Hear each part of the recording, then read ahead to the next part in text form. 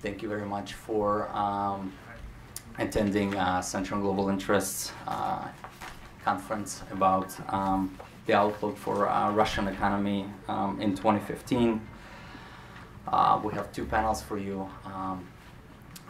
The first one, we have two, actually we're supposed to have three. I think Maxim Trudlebov is running a little bit late. But to my left is Sergey Aleksashenko. He's a former Deputy Minister of Finance of Russia and former Deputy Governor of the Russian Central Bank. He's a former scholar in residence at the Carnegie Moscow Center on Economic Policy Program.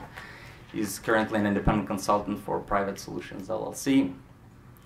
And to my further left is Anders Asplund, who has been a senior fellow at the Peterson Institute since 2006. He's previously worked at the Carnegie Endowment for International Peace, first as a senior associate, later as a director of the Russian Eurasian Program. He's also worked at the Brookings Institution and the Keenan Institute for Advanced Russian Studies. So what we're going to do is each speaker is going to give about a 10 to 15 minute talk. As I've been informed, Sergey is going to talk about how things are right now, and Anders is going to talk about how horrible everything is. And then we'll have a Q&A session afterwards, and then I'll introduce our second panel. Okay. So Sergey, please, thank you. Thank you, Konstantin. I hope that all of you knows that is it okay? No. So one. Yeah. You need to be close. Wow, even closer. Those of you who are watching the Russian economy have heard about tremendous developments in the Russian financial market in mid-December, when ruble collapsed virtually by 50% in several minutes.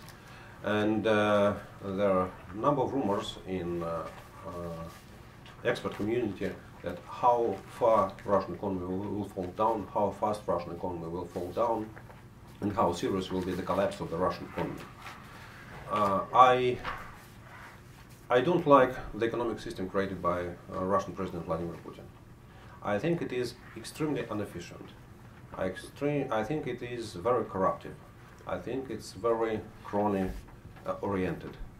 Nevertheless, my general approach to the Russian situation is that Russian economy is much more stable than we believe to think, and there is much less interconnection between financial markets, financial developments, and the real sector of the economy in Russia, rather than, for example, in Europe or in the United States.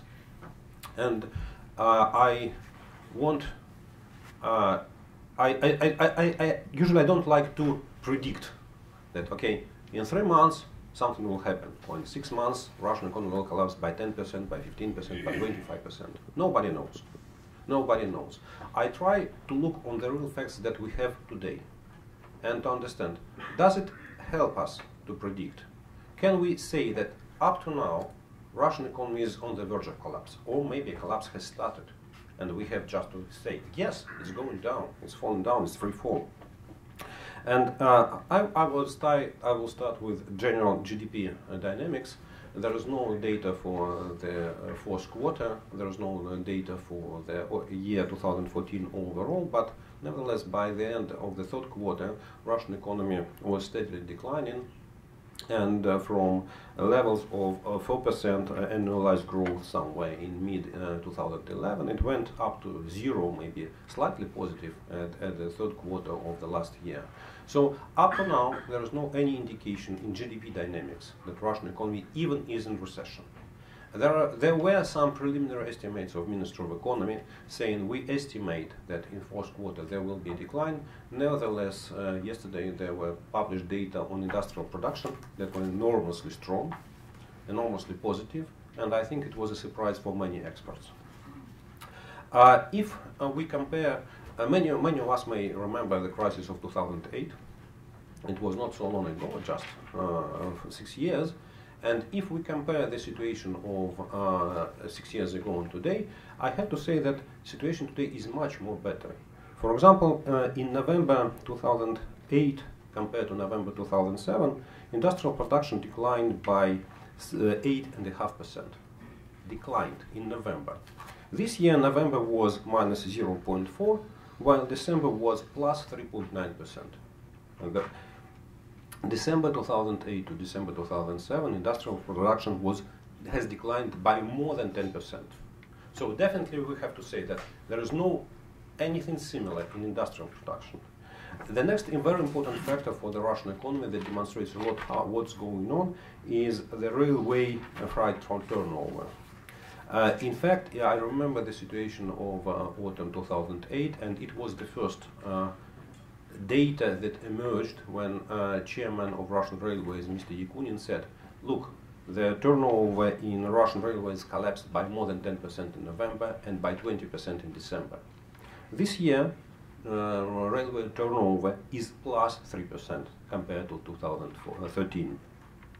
So, what is going on in the real sector, at least in industrial material production, does not demonstrate any decline, does not demonstrate collapse, and does not demonstrate recession. What's really is worse, what is much worse than it was in 6 years ago, it is investment. In November 2008 to November 2007, investment were still growing. It was plus 4%. This year it is minus 5%. So the nature of Russian price is what if we put away oil price, if we put away Western oil sanctions, if we put away exchange rate of the ruble, the real prices in the Russian economy started maybe 2.5 years ago. It is decline in investment.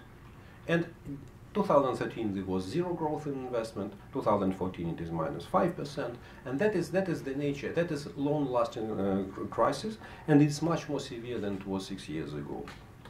Statistics of households' incomes, once again, it is much positive today, though I do not trust a lot to Rosstat data because they have very specific methodology accounting purchases and sale of foreign exchanges, incomes and expenditures. So nevertheless, if we take the data of Rosstat, in December 2008, decline of private households incomes was more than 10%, nowadays it's 5%. As I said, yesterday's data demonstrated that industrial production grew by virtually 3.9% December to December and 1.7% 2014 to 2013. On the one hand, it is a surprise. On the other hand, I stated a hypothesis several months ago that this growth is dominantly may be explained by military production. So that is the data that you cannot find in Rosstat data. Rosstat does not publish any data on military production. Nevertheless, I discovered some data on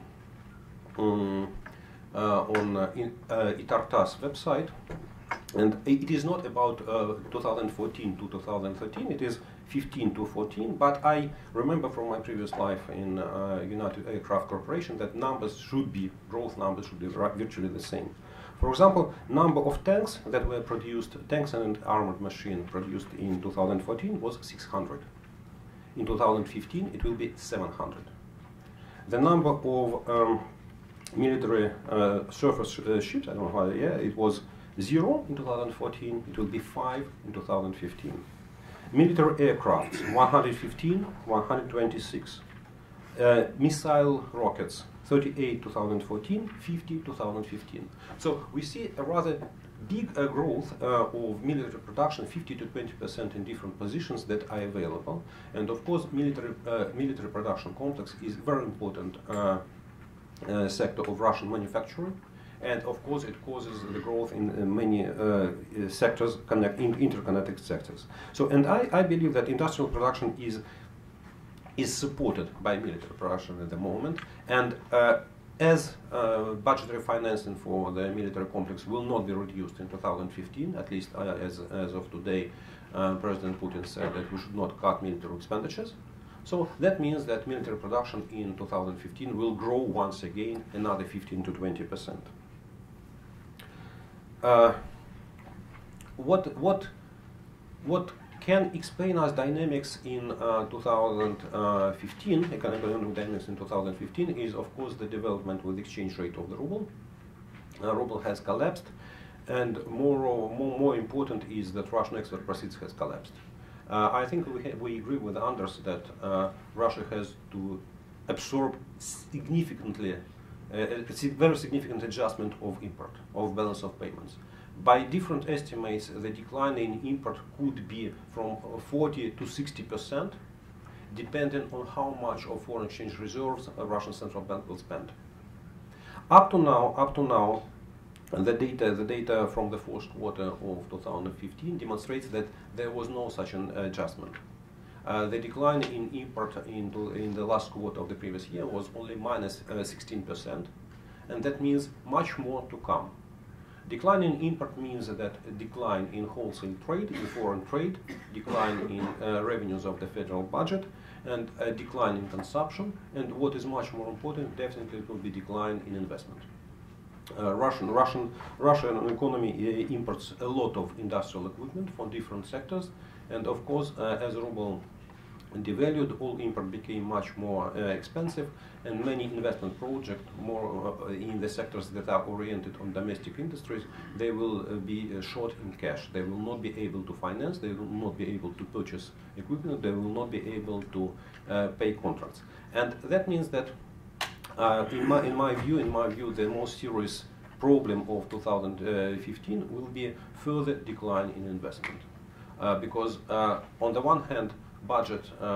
One more problem, one more issue.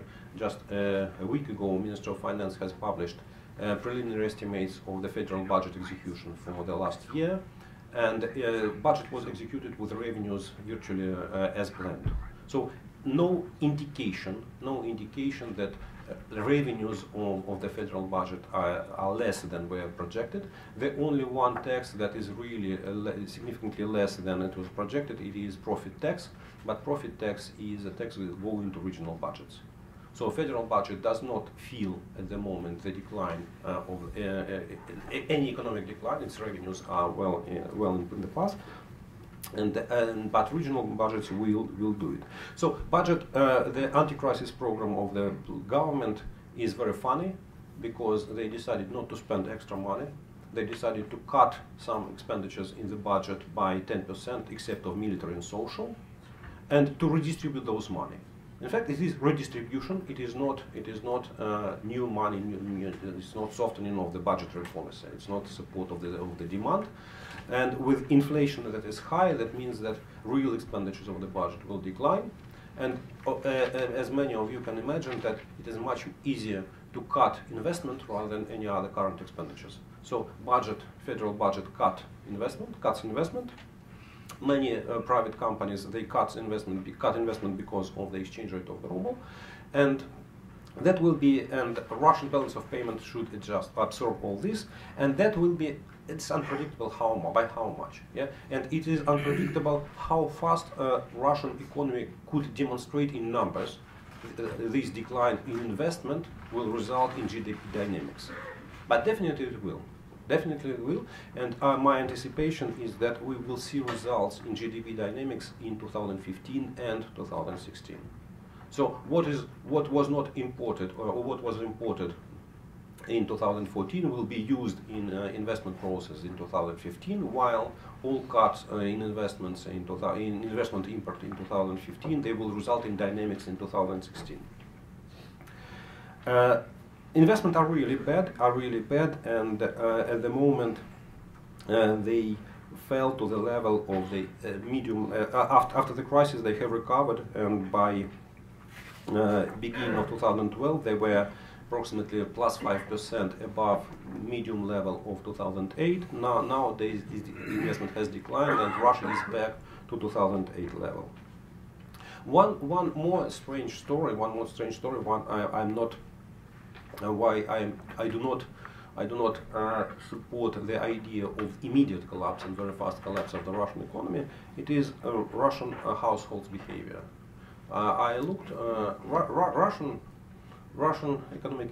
households. They are economically they behave themselves like economically educated.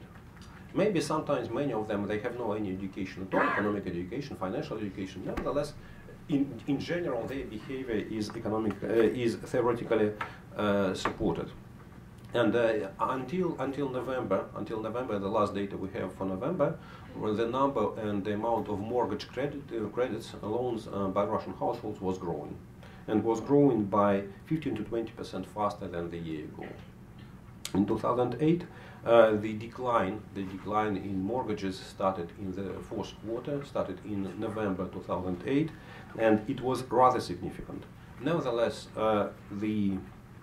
since the last 6 years, a lot of transformation took place in housing construction, and if by crisis of 2008 developers, they financed the bulk of the construction by loans that they took themselves from the banks, nowadays the bulk of construction is financed by mortgage loans. So if households took credits, if they paid to developers, that means the construction will go on. So that is a machine. I cannot predict. I anticipate that sooner or later, maybe it will be December data or even January data, when the number of mortgages will stop to grow, and maybe it will even it should decline. It should decline sooner or later. Nevertheless, up to now, this construction machine in housing construction, continue to work and continue to produce result. And the very last point, my colleagues in the development center in Moscow, they do such calculations of the cyclical indexes. It's like leading indicators that demonstrate how economy could or can go on further. And unfortunately, we have no this PowerPoint projection, but it looks like this. If someone can see, there was a steep decline in 2008, and then a steady decline up to now. So my general forecast, or my general anticipation of the nature of the speed of the Russian crisis, or Russian economic decline in this crisis, will be not as steep immediately, not as fast, but very long-lasting and very slow and consecutive. It will be very difficult for Russian government, for Russian authorities to revert this trend, because it is based on some institutional problems. First of all, is property rights protection. First of all, it is dependence of the courts that do not protect private property. And Russian government is not looking to change anything in this area. The anti-crisis plan, as I said, it is just redistribution of budgetary money, and it will not help the economy. So it will be a long-lasting crisis, it will be a slow crisis, it will be a steady decline, but I cannot support at the moment the idea that it will be a free fall by 10% this year. Thank you. Thank you, Sergey. Thank you very much. This offers quite a clear contrast to what I'm going to tell you, and this is the very point. What Sergey has presented to you, this is how forecasts are normally done. You look up on what has happened, what is the next, and you draw it out a little bit more. Most of the time that works very well, but this technique never functions when we come to a real crisis. Nobody really predicted in this fashion the crisis that happened in 2008 anywhere in the world. And my argument to you today is that we are, for Russia, in a similar crisis. And in order to understand that, I think it's much more useful to look up on a few major indicators that have really changed quite substantially and are all decisive. And what I want to discuss with you are 4 issues. One is general economic policy, which gives the basis for economic growth. The second is the oil price. The third is the financial sanctions.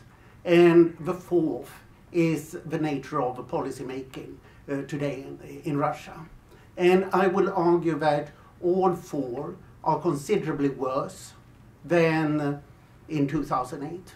Therefore, we should expect a worse outcome.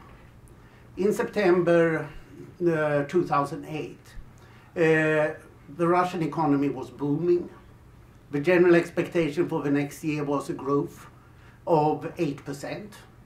President Putin, he was already Prime Minister Putin then, in September 2008, made a famous speech about Russia as the safe haven in the midst of a global financial crisis that did not go down very well. I thought that it was somewhat flawed, so I wrote 2 articles then arguing that GDP next year can as well fall by 8% as grow by 8%. It's more likely that it will fall by 8%, and that happened to be the outcome. So this shows how poor ordinary macroeconomic forecasts are. For next year, depending on what forecast you see, I think that Sergey is, in his wording here, just about the most optimistic. I don't know if you landed on a number for next year? No. No. But you can say that the pessimistic forecasts are the Central Bank of Russia, 4.5% to 5% GDP decline if the oil price is $60. Hardly anybody is more pessimistic than that. I would rather think that the GDP will fall by 10% next year. And let me give you the reasons. What we are seeing in terms of structural policy is that President Putin has now really established a kleptocracy. I think that Karen Dawisha's book, Putin's Kleptocracy, will be the document how we look upon the Russian economy, but this is a combination of organized crime and old KGB networks that have taken over the economy, and there's of course nothing connected with economic efficiency in that. And I look now at the market value of Gazprom yesterday, $51 billion. In May 2008, it was 369. So it has fallen 7-8 times since that time. And Gazprom is, of course, the most important company in Russia. If you mismanage the most important piece so much. And we are now seeing Rosneft as the new destroyer of the Russian economy. And interestingly, this is what President Putin particularly supports. So Rosneft 2 years ago bought TNK BP, the best big oil company in the world. It was pretty much a force to purchase for a net $40 billion. These $40 billion that were brought in short-term financing are now the major destabilizer of the Russian exchange market. And that keeps going on. So Rosneft is what you should look upon if you want to see how badly the Russian economy is going.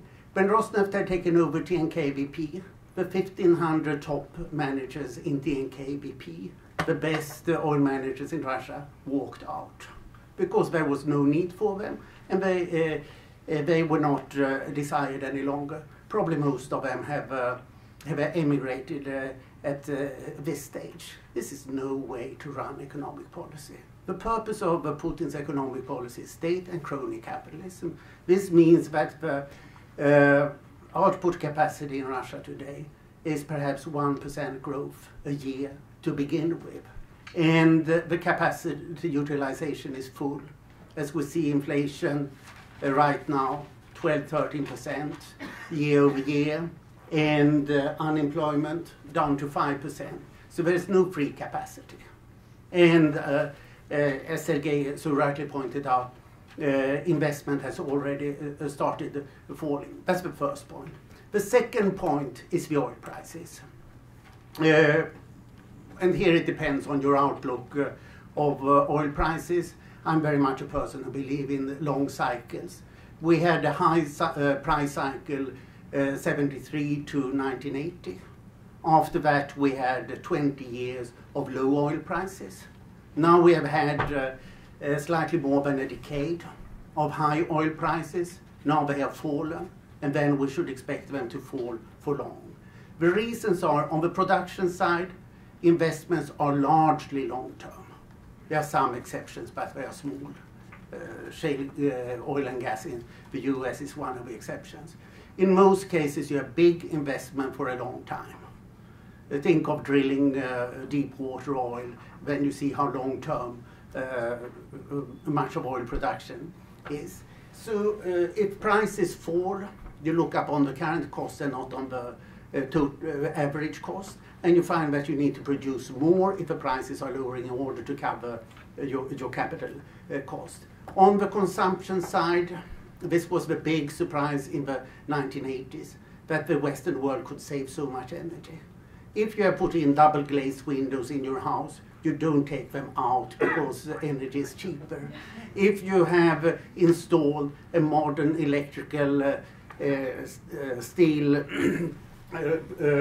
producing furnace, you don't take it out and go back to an open blast furnace that uses 5 times more energy because energy is cheap. So many of these energy savings, they are a stick regardless of what happens. So therefore I think that we are in a period of, and we have a whole energy revolution now. We have shale and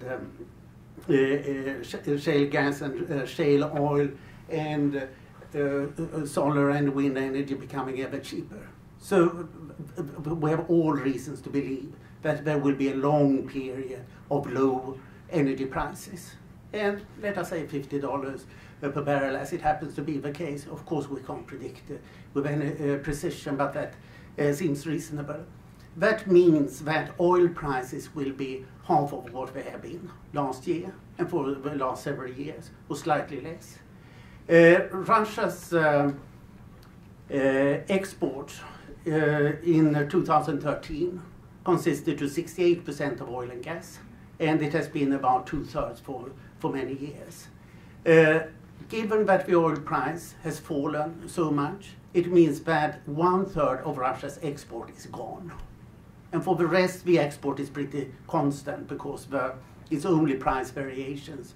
The export has been just over $500 billion for the last 4 years. So there's no dynamism in the Russian economy in that regard. And now 1/3 is gone. And as Sergey mentioned, this means that imports will fall by about half. Because Russia has a big trade surplus that it needs for a number of reasons. Remittance is a big service, imbalance, large, steady capital outflows for various reasons. And what does it mean that half of the import disappears? Well, with the oil price, the ruble falls. The exchange rate policy now is floating exchange rate, and we're seeing empirically that the oil price and the ruble go very closely. So we can expect that the real ruble exchange rate will be approximately half of what it has been in relation to the dollar. And that means that the imports cost twice as much. And what happens then when the import costs double? Well, 2 big things happen. One is that Russians are likely to import manufacturers from cheaper countries, not from Europe, that now delivers half the exports to Russia, but from India, China, Indonesia, which produce competitive goods that are of lower quality but cheaper. And the other is, if you look up on food imports, which are not very large, they will stay at the international level because these food commodities tend to have international prices. So they will double. What we saw last year already was that what increased most in price was buckwheat by 70%, grechka. And we're now seeing that the food prices for staples increased twice as much as the average inflation. So this will hit on the standard of living, which is something that President Putin seems to pay a lot of attention to. And moving on then so this will be a big damage, and the question is how. And then I want to connect with a third factor, which is the financial sanctions. The financial sanctions have become far more serious than anybody inside or outside of Russia expected. And the reason is Dodd-Frank. it means that the US financial regulators have now become extremely stiff. If you talk with international bankers, they dare not do business with Russia, by and large. So I talked to one chap who does East European business last week, and he said, you can't imagine what an awful life I have. I have to spend 2 hours every day with our compliance officers, and I don't even do Russia. I only do Eastern Europe, but then it turns out that there's some Russian element in it, and then we can't do it. So this is the situation that international bankers have. So you remember in the third quarter last, people discussed that the sanctions will not hold, there are too many loopholes in them. Well, Dodd-Frank has tightened these loopholes so that everybody's scared of the US financial inspectors. Not even the Chinese state banks have dared to deliver to Russia the financing that they had promised to Putin in May for building this Siberia gas pipeline from Russia to China. So this means that we are seeing a steady reduction of the reserves. And this is really a liquidity freeze, exactly as was the case in 2008, 2009. And it gets worse and worse. We saw last year that the net official reserves were reduced by $125 billion. Out of the reserves now, only $170 billion are liquid and held by the central banks. About as much is being held in sovereign wealth funds, but they are held by the Minister of Finance and are supposed to be used for various purposes. A small part of it now for this anti-crisis program that Sergey discussed. And the consequence is that the government gets more and more tight with the reserves, and the obligations are to pay out about $100 billion in debt obligations over the year. So I think that this, together with a low oil price, will put Russia in a very, very tight spot. And then we come to sum up what that would mean. Sergey mentioned now investment going down 5% this year. In this kind of capital crunch that we are seeing, it would be reasonable to expect a decline in investment of 25–30%. This is what we normally see in this kind of capital crunch situation. And then that would mean a decline in GDP of 5 to 6%, because investment is almost 20% of GDP as it is. The rest of GDP is consumption in one way or the other, include the military there, but that is not much. And 80%. And what will happen with that? I see here that household real disposable money income decreased in November 2014 with 4.7% in comparison with November 2013. This will get worse. The money is not there. The Minister of Finance is now cutting 10% nominally on all public expenditure but defense. And that will hit standard of living. It will hit consumption, public and private consumption.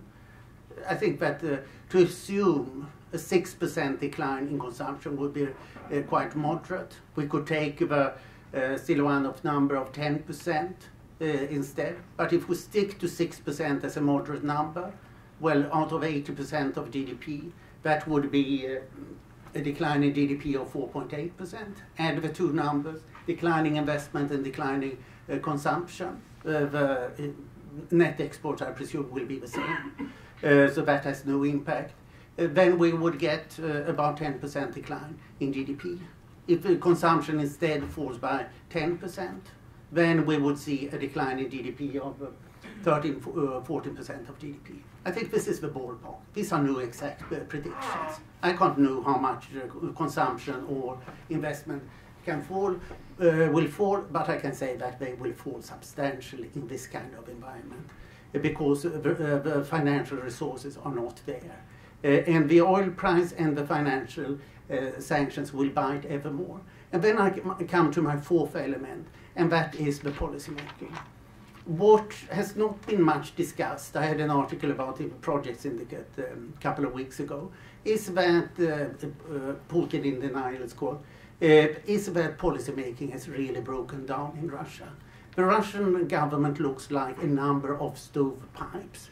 And the problem here is that the prime minister is in the Russian system the chief economist.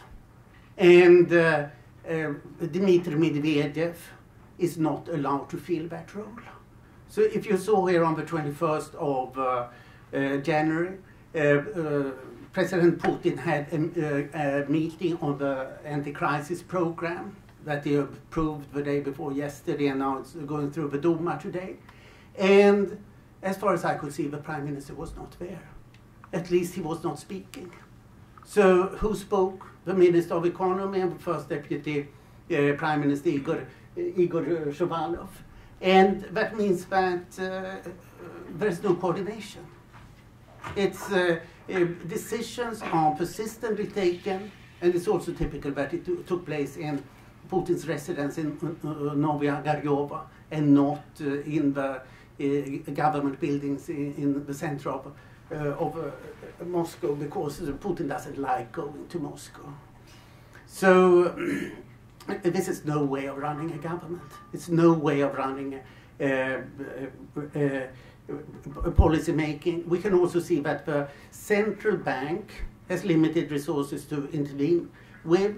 The Minister of Finance intervenes on its own, and the 5 biggest state exporters are told to intervene in the currency market.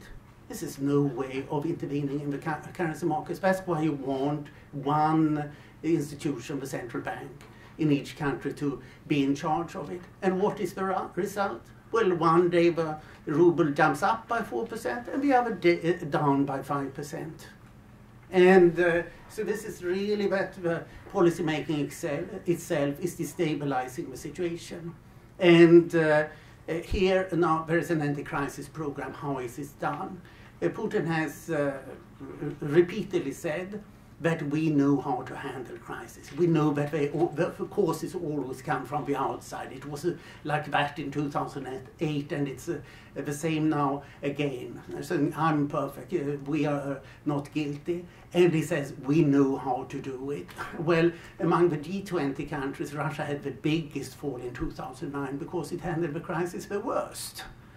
And now Putin wants to repeat that because it was such a successful policy. So there's no sense of any perspective on it, and this is not likely to work very well. Thank you. Thank you very much. I have a couple questions for both of you. For Anders, I know most people kind of say that $700 billion of debt taken on by Russian companies, and now that they're having a hard time refinancing. What do you think, how serious is this debt crisis, and what are we likely to see in the future happen with this debt? And also if you could quickly mention, because a lot of people have been mentioning SWIFT, that Russia perhaps might be disconnected from the SWIFT payment system. What effect will that likely have if that happens? And for Sergey, this sovereign wealth fund seems to have already been divided among Russia's large and largely inefficient companies. Is there any attempt by the government to support medium and small size business in Russia? And if not, what is the future for medium and small business in Russia? As well as mortgages, how much of the mortgages taken out by Russians is in hard currency, and are we likely to see a default on a lot of these mortgages, and also its effect on the economy? Thank you. Thank you. On the debt, well, the total Russian foreign debt now, private and public, corporate and state, is down now below $600 billion. And then normally you compare this with GDP. A year ago, Russia's GDP in current dollars was 2.1 trillion, according to the IMF. Now, because of a devaluation, the GDP in current dollars is down to $1.25 trillion. So this makes a lot of difference. So you can say 600 billion to 2.1. It's less than 1/3. It's pretty trivial in terms of foreign indebtedness. 600 billion to 1.2. That's 50%, still low, but it's a bit more. But the point is that normally we discuss is it a solvency or a liquidity problem. Because of the financial sanctions, it doesn't matter that Russia is solvent because it can't get the funding. That makes it much worse. So here we have $380 billion of total reserves of the government and $600 billion of debt. The only thing that matters is that $600 billion is more, and this puts Russia in a tight situation. So when taking this debt, that was basically quite prudent. But when you the large chunks of debt here are Gazprom and Rosneft. And in particular Rosneft, which used to have a foreign indebtedness in the order of $70 billion and has a value now of something like $35 billion. Doesn't look, market capitalization does not look very good. But as a sum for the country, that was not. With regard to SWIFT, Iran is off the SWIFT, and it does complicate foreign payment. I'll pass that on to Sergey as a banker. He doesn't think that it's very dangerous, but it would seriously complicate all payments with Russia. Thank you. Thank you. Okay, 3 questions on SWIFT. Many of you remember what does it mean fixed line, fixed phones. Yeah? The difference between SWIFT and no SWIFT is mobile phones and fixed line phones. Can we live without mobiles? Yes, we can. It is a little bit complicated. We have to adjust ourselves, but still it's possible. It will increase transaction costs for the business sector. You have to exchange information with your correspondent banks in dollars and euros by fax or by telex. You have to pay your correspondent banks because it will increase jobs for them, but it's not a disaster. It is not comfortable. It is not comfortable, definitely, but it's not a collapse, and it's not a prohibition to make any payments. It's not any significant disruption of payments. It will be longer and more expensive. On sovereign funds, approximately 30 to 40%, depending on the time when it will be spent, are distributed between biggest corporations. At the moment, government does not plan spend any significant resources to support small and medium business. Nevertheless, in the anti-crisis plan that was published today, there are some items that allows the government plans to draft the legislation that allows regions to reduce profit tax for small business, and they increase the standards for individual businesses. Government plans to reduce some regulation burden, but it is not in money. You cannot calculate it in money. On mortgages, after the crisis of 2008, Russian households, before that, the share of foreign exchange mortgages was up to 20%. Nowadays it is below 7%.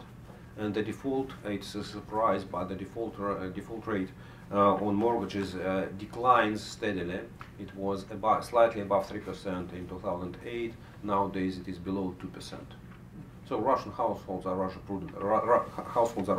prudent in their payments, and they do not violate mortgages, at least up to now. Thank you. And Max Trudalibov is here, and as an expert kind of on the Russian, some of the more Russian internal dynamics, how do you see the development of a small and medium business in Russia as well? I know you're an expert in property rights. How is this current crisis going to affect property rights, if at all? Thank you. Thank you. I apologize for being late. That's some kind of misunderstanding between. Well, it's interesting that you mentioned property rights. That's probably fundamental to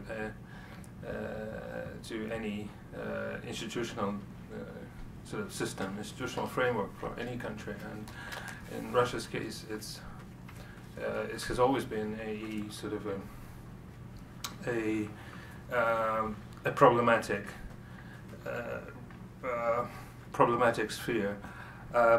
What I think happened, basically has happened already, is that Russia, before Crimea, before last year, had a certain very convenient arrangement for most businesses who could use foreign institutions. In fact, they were, in effect, encouraged to do that by the state. There were no punishment for essentially for using the incorporation services, other legal services of other countries, incorporating your company in offshore jurisdictions, especially the jurisdictions that specialize in offering that kind of services, starting with Cyprus as the primary destination for Russian businesses. And if you look at foreign direct investment flows, you will see that Cyprus for many, many years topped the list, which means that it's basically round-tripping of assets between Russia and these jurisdictions. Anyway, so that was a very convenient arrangement that allowed the Russian state and the Russian government to keep Russia's own legal framework for business underdeveloped. It's very convenient because if you want to keep control, and if you want to use the assets of your, especially big businesses, the way the Kremlin has been doing for years and years, you actually don't want to have a highly developed system of protection of property rights and other rights for that matter.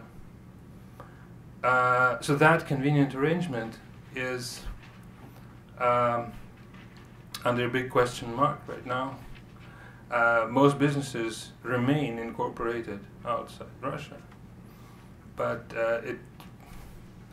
I'm not sure that the Kremlin has really thought it through what will happen when Russia basically now is in direct conflict with Western institutions, including the very institutions from whom that arrangement actually depends, banks in large part. And we've seen that the story of Vladimir Yevtushenko, who had to essentially give up part of assets, that a significant amount of assets, the oil company Bashneft, to the state to remain sort of a functioning businessman. And that's the kind of arrangement that we see, and we will probably see more of that. And of course the Kremlin has now reinforced its position as the sort of ultimate owner of large assets that are essential for the functioning of the Russian state. And the interesting part, the most significant part of that is that no one knows exactly where that sphere of influence actually ends, because I mean obviously the strategic assets, and the Kremlin has long been doing this. They had a list of assets that they call strategic. It's a long list, but it's sort of it's a definitive sort of number of things. But We don't know whether that list is actually where it ends. Probably on the other extreme, people owning their apartments, that won't be affected, I don't think. But anything in between, a big oil company or an oil company and a person's apartment, there's a huge distance. And where is the the limit of where property rights are defended, are protected? I don't know. It's really unclear, and this is where we are. And this is actually the essence, the fundamental reason why we cannot really expect the Russian economy to pick up suddenly, even if you give people incredible tax breaks right now, because the actual tax is one thing, but the institutional framework is fundamental, and it's more important, and it's sort of in flux. It's changing right now as we speak. So I don't think we are actually in a position to discuss the future of medium and small businesses. They will be around because people are there. People will, we will live there, we will work there, so people will buy and sell. But how that will develop is really unclear now. And so we'll open it up to questions. Please state your affiliation, and if you could please keep it to a question, not a comment. Thank you very much. My name's John Knowlton. I teach political science at Flagler College. I've been reading some of the works, articles, and books by Murray Feshbach. I'd like, particularly Dr. Aslan, to comment on Russian demographics. The high accident rates, the morbidity rates, among particularly working age males, alcoholism, how that you see that affecting the economy in the longer term. Thank you. Well, Mary Feshbach has done a lot of important and good work. The big thing we are seeing now is that the labor force will be declining by about 1% a year because of simply that the nature of the population pyramid. And with regard to smoking and alcoholism, there has been some improvement in recent years, and at least the Russian government now is pursuing campaigns against these.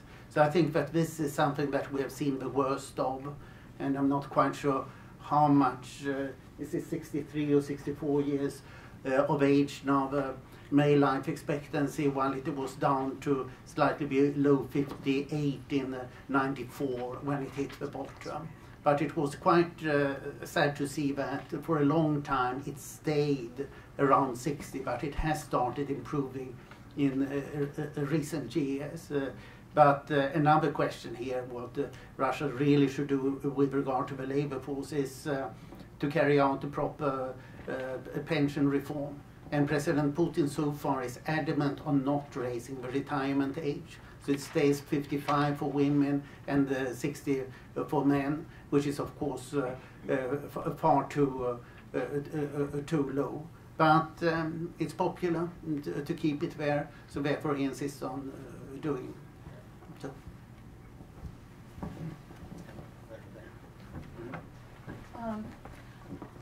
Eleanor Bachrach. Thank you. Eleanor Bachrach. I spent several years working for USAID in Ukraine, so I have some knowledge of the area. Putin announced several months ago a ban on food imports from a number of countries. I don't know how much this has held up, been enforced. It struck me as a wonderful way to shoot himself in the foot. because when he says Russia is used to dealing with these situations, I think he means that people are used to hardship, putting up with hardships. But I wonder what effect this is likely to have. You talked about the rise in food prices, and is this likely to have a political impact as well?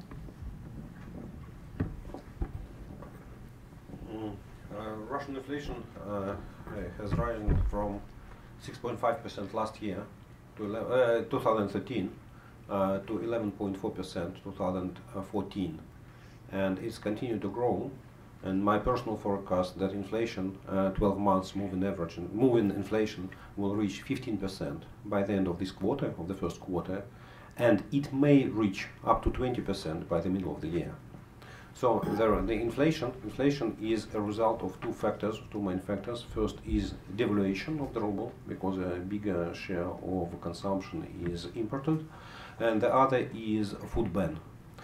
President Putin has imposed a ban on food import from European countries, United States, Canada, and Australia, New Zealand, seems to be Norway, and it was imposed in the beginning of August. And the overall assessment that this decision added something like 1.5 to 2 percentage point of inflation for the last year. Yeah. On the other hand, and it's statistics. It provided some boost for domestic food industry. In some sectors, like cheese production, dairy products.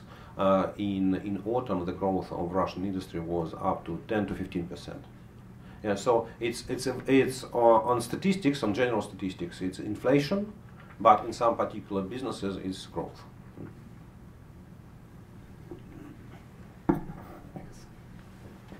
I guess the import or the rise of Belarusian Parmesan is. Thank you. I'm Harley Balzer from Georgetown University. Two questions, primarily Sergey, but anyone really. One, the role of corruption. Somehow it's hard to imagine it decreasing in the current climate. If you read Pomerantsev's new book, the destruction of small and medium businesses is pretty egregious. If you go see Leviathan, even housing property isn't safe. Should we expect that to somehow be curtailed, or is it going to get worse? And the other question is, a number of people, including Vladimir Mao, have talked about the crisis possibly being a good thing because it will allow Russia to reform and carry out import substitution. Any evidence at all that any of this is happening?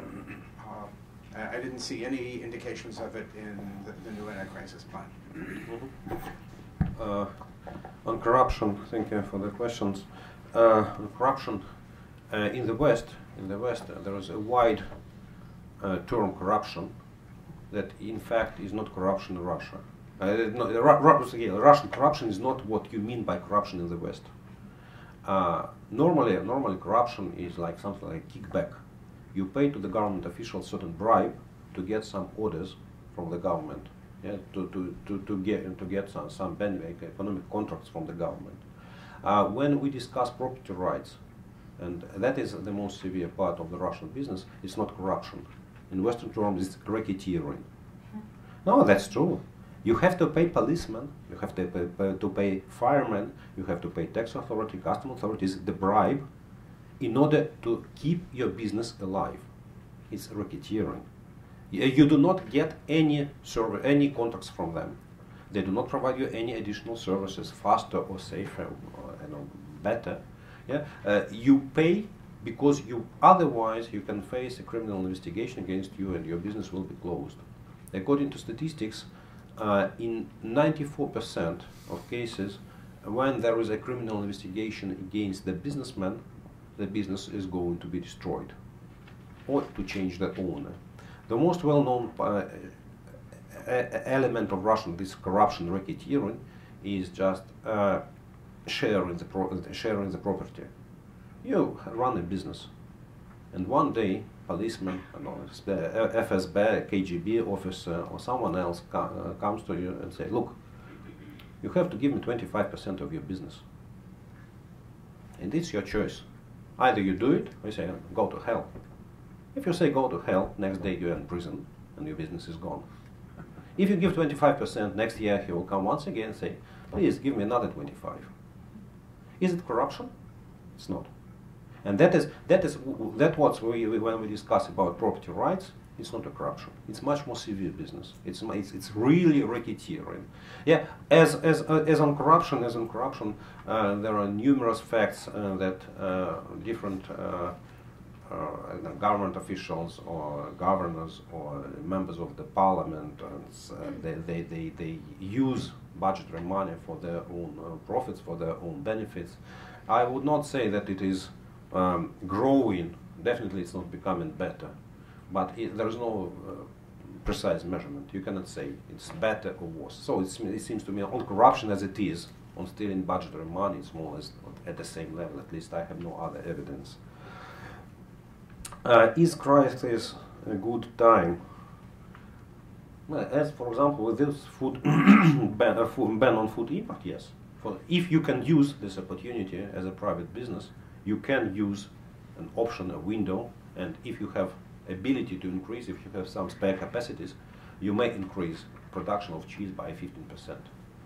But if you have no spare capacity, you need to invest. You need to take a loan. You need to purchase some equipment that is not produced in Russia, from the west, from the east, from the south. And that is that here as a businessman you face a dilemma. Should I invest? Because I start investment process at the moment. The results of this investment will be 2 or 3 years, I don't know, 1.5, 18, 24 months later.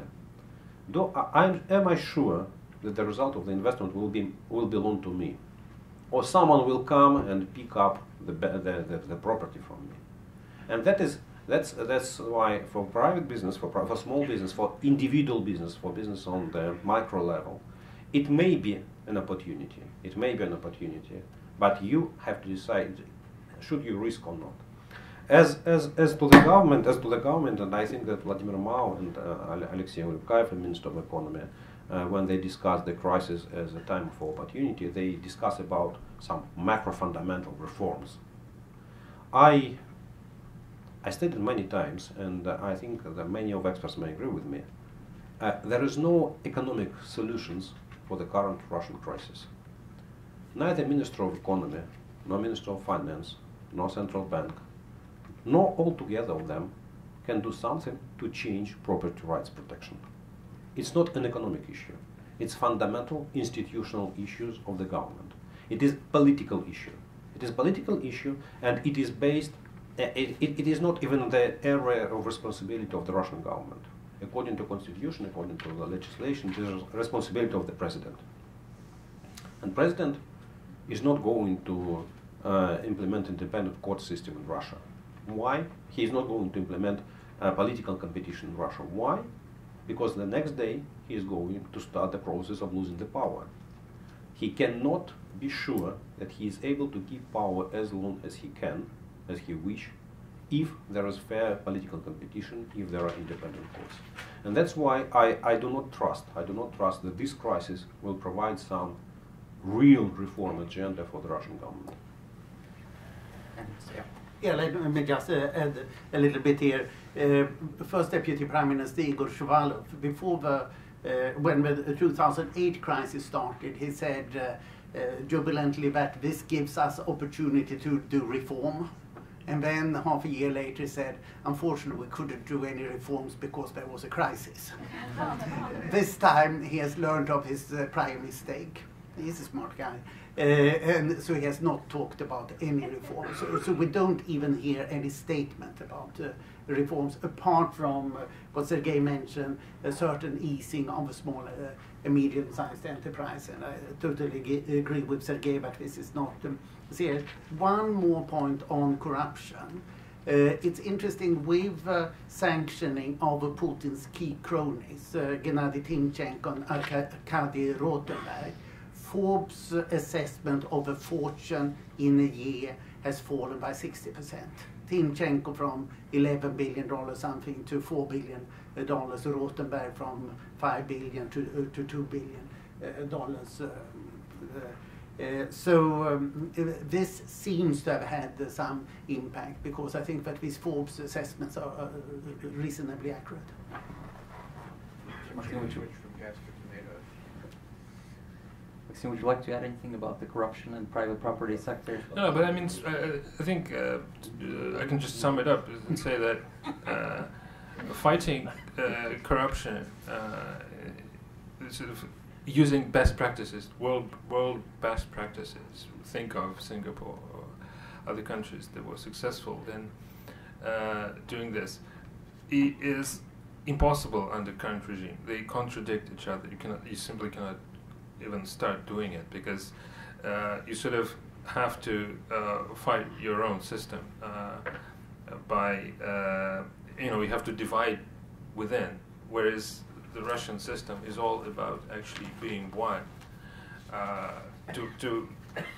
To change the government from within, you need to create some body, like what they did in other places, in places that were serious about changing, some kind of anti-corruption bureau, whatever you call it, but it has to have real powers to prosecute high-ranking officials. Period. If you don't do that, you cannot deal with it. It rots from the head. And when everyone knows that these people in the high quarters, they use the opportunities, and it's the way they act. I mean, they don't have any incentive even to try anti-corruption policies. So it's under the current system, it's just they don't live together. It's not wise even to discuss it. It's for the future. I have to correct myself. Sergey shows me here that Shuvalov said in Davos last week that the crisis offered an opportunity for reforms, but not once again. This was done in Davos. I should also add here that he says exactly like me, that he thinks that this crisis will be deeper and last longer than in 2008. So I have Shuvalov's support in this matter. But he also said that we should eat less. He said that. That's good advice. Yeah. She said we're ready. Russians are ready to eat less.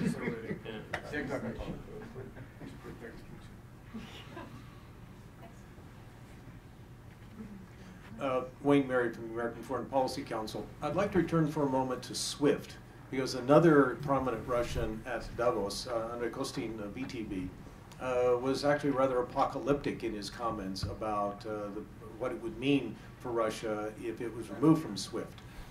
He said it would be the equivalent of an act of war.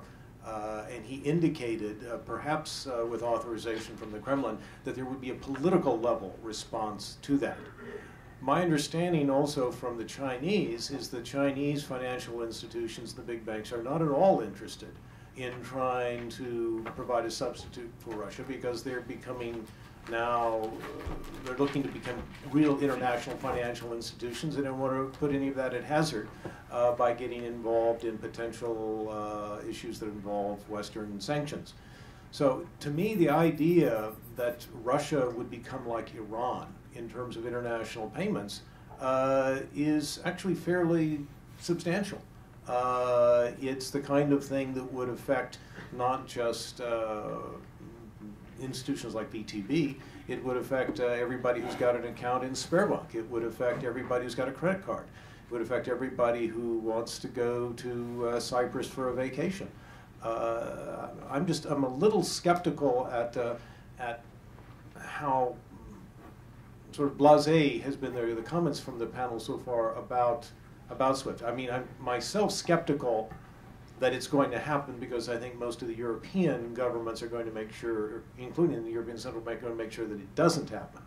But I would like to ask people to respond a little bit to what Kostin was saying in Davos, indicating that from Moscow's perspective, the question of SWIFT would be actually a major threshold in terms of Russian-Western economic adversarial relations? I would not pay a lot of attention to what Mr. Kostin said, because he's finally not an official representative. But recently, maybe yesterday or the day before yesterday, the Russian Prime Minister Dmitry Medvedev said as well, if there are SWIFT sanctions, we will respond. We will respond severe and immediately. A little bit of technique. What is SWIFT? SWIFT is a method of communication between banks. They send payment orders one to another like an internet. It's another system, but it's organized on channels, and you receive immediately payment orders 24/7. What is Iranian sanctions? Iranian sanctions means Iranian banks are prohibited to, not Iranian banks, American banks are prohibited to keep correspondent accounts and run any operations for Iranian financial institutions. That means no payment, despite SWIFT, telex, fax, mail, I don't know, oral, cannot go through American banks. And it's a big difference. Yeah? Iranian sanctions means that Iranian banks cannot pay in dollars via American banks. They cannot pay in euros via European banks. Yeah? They can pay in rubles via Russian banks. They can invent some schemes paying in rubles, paying in dollars via Russian banks with corresponding account hidden somewhere. Theoretically, it's possible, but it's very painful. If, for example, recently one of French banks was discovered violating Iranian sanctions and paid a huge fine. Yeah, so I do not believe that Russian banks are ready to do it. So, and that is the basic difference. Iranian sanctions means that if they are imposed, that no one Russian bank can run payments in dollars. And of course, that will affect credit card holders, it will affect everyone. And that's why those sanctions will not be imposed. Because those sanctions will be against the whole Russian population, not whole, but 25% of Russian population, and it will be, of course, it will be a catastrophe for a Russian economy, maybe, not maybe, definitely. Yeah, but I doubt it's like a use of nuclear weapon, yeah, just immediately, just with no preventive wars. SWIFT sanctions, they do not influence credit card payments. So it is another system, it's another way of communication, of changing information. And even if banks are not using SWIFT, they can transact all transactions, settle all payments in credit cards. What really SWIFT affects, it affects ability of banks to run transactions on financial markets. So you cannot participate in the foreign exchange transactions in the forex market, because it should be done immediately. Your payment should be done immediately. You are not prohibited, but you cannot play in the securities, in bonds markets, in stocks market, in equity markets, because you cannot run immediate transactions. And that's why you have to use brokers, you spend time and you lose money. It creates some problems, but it's not Iranian type of sanctions, and it's not prohibition. And it's not prohibition of overall payments of the Russian economy. So anything to add? Yeah, maybe just a little. It's actually it's not on the technical side of the issue, but just try and think how policymakers, let's say foreign policymakers, have to deal with this situation. If Russia continues to escalate, I mean, on this side, on the Western side, you have to do something. You have to, because it's politically you have to do it. So there's a certain list. We don't know what exactly is on this list of responses that you can afford, let's say, on the Western side, and SWIFT is on this list. So it just may come to this, simply because if Russia continues to escalate, just the nature of the process is like this. Unfortunately, it's inexorable.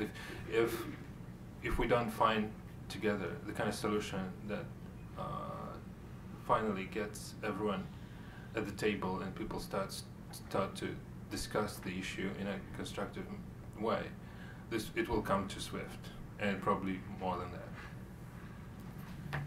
Thank you. Very well done.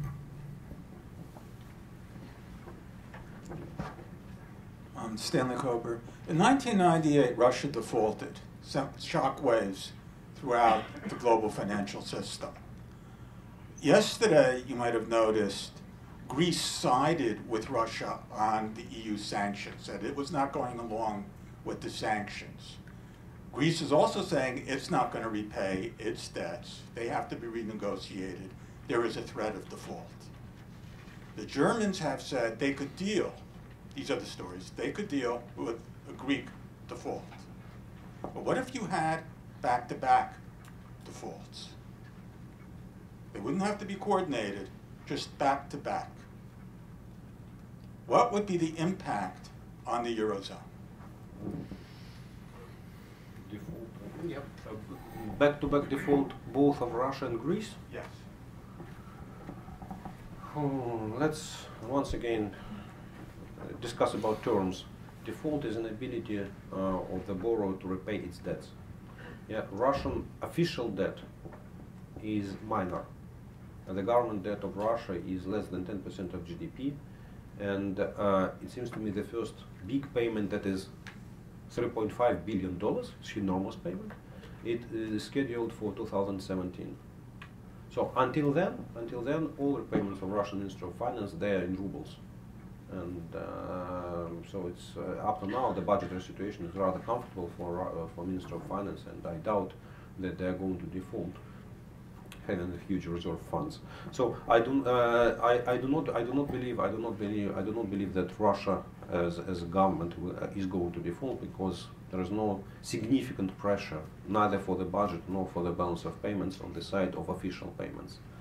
On the corporate debt, if we get data, if we slice this debt, we will discover that approximately 30% of this debt is owned by banks, is issued by banks, and another 70% by the real sector. And out of the real sector, maybe 2/3 or maybe even 3/4, 75% is issued by producers of raw materials, means by exporters. And they have hard currency proceeds from export, and they're going to repay those debts. At least I never heard that any of Russian exporters said, we are in bad financial position, we are not able to repay our debts.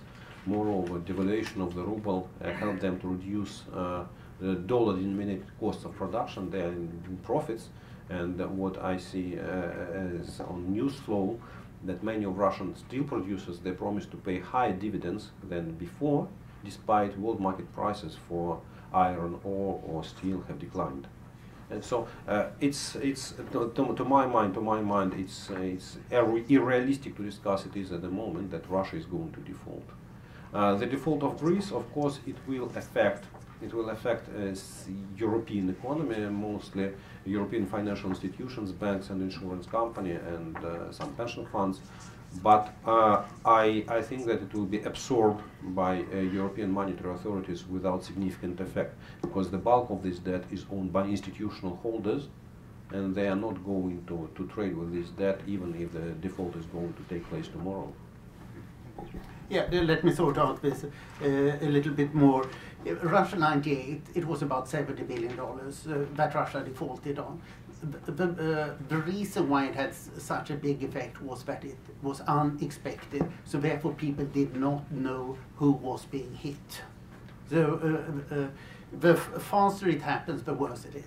When Argentina defaulted at the end of 2001, it was $50 billion. There was no reaction at all on world markets, because everybody had expected this for a couple of years. And if you take the Greek situation now, it says, Sergey said that everybody knows that Greece is unreliable on the market. Essentially all this debt, or almost all of it, is with the ECB and the European Union institutions. So it's isolated from the markets. It does not influence any European banks in any significant way. If it had been in 2010, then German and French banks would have taken a big blow. Now they won't. They have got rid of their Greek papers. So if Greek defaults, so much for Greece. The market will say no, and whatever policy Syriza has on Russia, as Sergey explained, it won't matter much since the Russian government is not in the market. Thank you. Time for one more question. Andrei Larian of Cato Institute. A couple of questions. The first one, seems to me it is rather striking that none of the speakers today has ever mentioned Russian-Ukrainian war as a factor that can influence or already has influenced the economic dynamics in Russia. The question is, it's true it is not an important factor in the past year, in this year, in the coming time. So the second question, among some differences between Russian speakers and others, if I did not miss anything, that Russian speakers did not mention, if I did not miss anything, the factor of sanctions. And others put a lot of importance to the factor of sanctions. So it's a coincidence, or the Russian side does not see sanctions, at least the Western sanctions, the problem for economic performance. And Anders, for you, could you please elaborate a little bit your point about sanctions? Just about a week ago, President Obama has said in his State of the Union address two contradicting statements at the same time. He said that he is some kind of canceling these embargo sanctions against Cuba because for 50 years it turned out that they happened to be ineffective. And at the same time, some sanctions that have been introduced against Russia that were in place for several months were so effective that they put the Russian economy in tatters. So it's rather hard to comprehend logically that almost total sanctions against rather small economy with monoculture specialities for 50 years did not produce any result, and this kind of very limited sanctions against some particular personalities and companies, even not for the full operations, working for a very short period of time for much larger economy, and not very many countries are participating, that did produce such a tremendous impact. How it's possible to solve this puzzle, and what kind of arguments you would use to argue that sanctions really do produce definitely more harm for Russian economy than the, for example, the war against Ukraine, since you didn't mention it. Yeah, thank you, Andrei. Sorry for not mentioning the Russian-Ukrainian war. When I talk about financial sanctions, it's of course because of the Russian-Ukrainian war. So I didn't think that I needed to clarify that. No, direct impact of the Russian actions, not of the Western actions against Russia, but the war itself. I don't think that it has a major financial impact in this regards. It is a certain cost, but I've not looked closely at it. But say that we are discussing $10 billion a year or something like that, and that's not a big chunk in the context. On the sanctions, my colleagues at the Peterson Institute, Gary Huffbauer and Jeffrey Schott, have written a book on economic sanctions revisited. I think they've done 3 editions of it, where they have summed up the empirical effect of all kinds of sanctions after the Second World War. And there are a number of very striking conclusions in it. 30% of the sanctions are successful. So most sanctions are not successful. Sanctions are more successful if they have a limited target. In this case, getting Russia out of Ukraine or limiting the war in Ukraine. They are unsuccessful if it's a matter of regime change, read Cuba, So if you want to have a regime change, sanctions is not the means. We are more successful if more countries are participating in it, which is the reason why the administration is so anxious to cooperate with the European Union. And of course here much of the Russia sanctions are modeled on the Iranian sanctions that have not been successful as yet, but seem to have softened the attitude. An additional conclusion is that sanctions are most successful when they are being threatened with or when they are being finished with. While they are underway, it's difficult to say that they are very effective. And we know that the Cuban sanctions have not been successful since they have lasted for so long and not given the desired results. With regard to the Russia sanctions, it remains to be seen. Thank you. Andrei Nikolaevich, when I said if Russia continues to escalate, I actually meant in Ukraine, sort of thinking it was obvious, but yeah, I'm sorry I didn't say that. I didn't mention a lot. I didn't mention revolution of 1917. I didn't mention Christianization of Russia. I didn't mention many things in my presentation, so I was limited at the time, Andrei. And of course, I anticipated that the people here in this auditorium, they know well about sanctions, and they know what the sanctions exist, and they know that sanctions create certain impact on the Russian economy. But as well, it seems to me, I haven't mentioned, for example, fall in oil price.